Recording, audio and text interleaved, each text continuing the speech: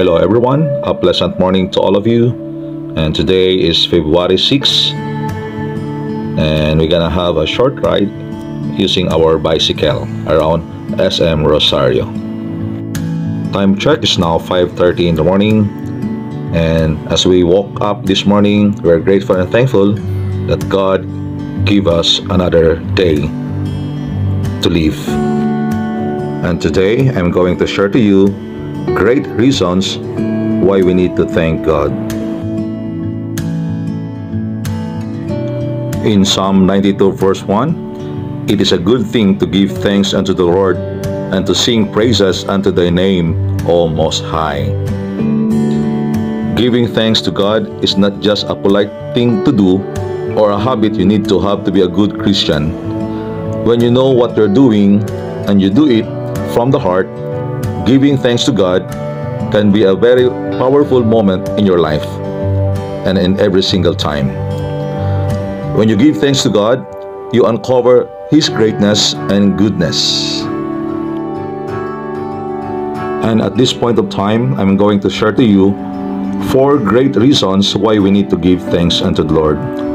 Number 1, thanks for His forgiveness.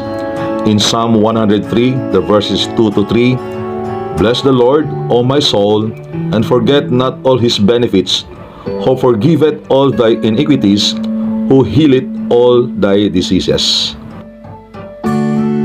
These verses simply means every believer throughout the ages has been able to hold on to the same promises of receiving God's forgiveness for sin.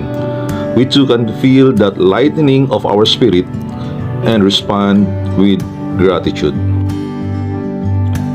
Number 2, thanks for His love. In Psalm 106 verse 1, "Praise ye the Lord, O give thanks unto the Lord, for He is good, for His mercy endureth forever." God's love is just as strong for us today as it was for those in Scripture. He is still our Abba Father, who seeks relationship with us. His deep and abiding love should lead us to praise Him. Number 3, thank for His provision. In Ephesians 5:20, "Giving thanks always for all things unto God and the Father in the name of our Lord Jesus Christ." When you fail to thank God for the food you eat, you slowly lose touch with the amazing provision that's sitting right before you. He did all that was necessary to get that food to your table. And He did all that for you. He did, and that's amazing. So thank Him for everything what you have. And number 4, thanks for His Word.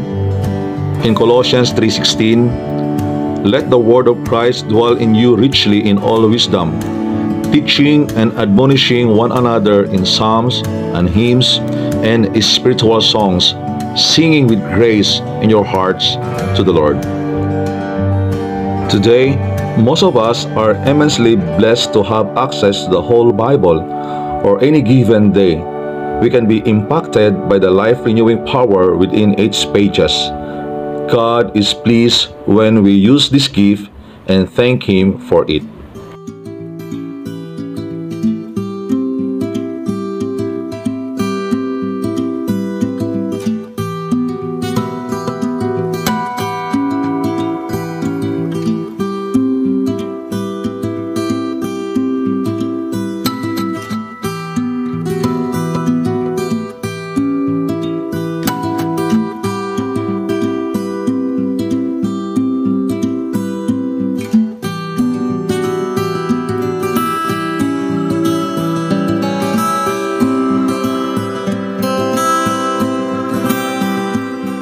When we grasp the magnitude of the spiritual blessings God has bestowed on us, we cannot help but be thankful to Him.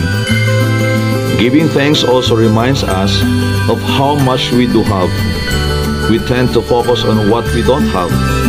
By giving thanks continually, we are reminded of how much we do have. So once again, always give thanks unto the Lord for all the blessings that you have today, and enjoy the rest of the day. Bye.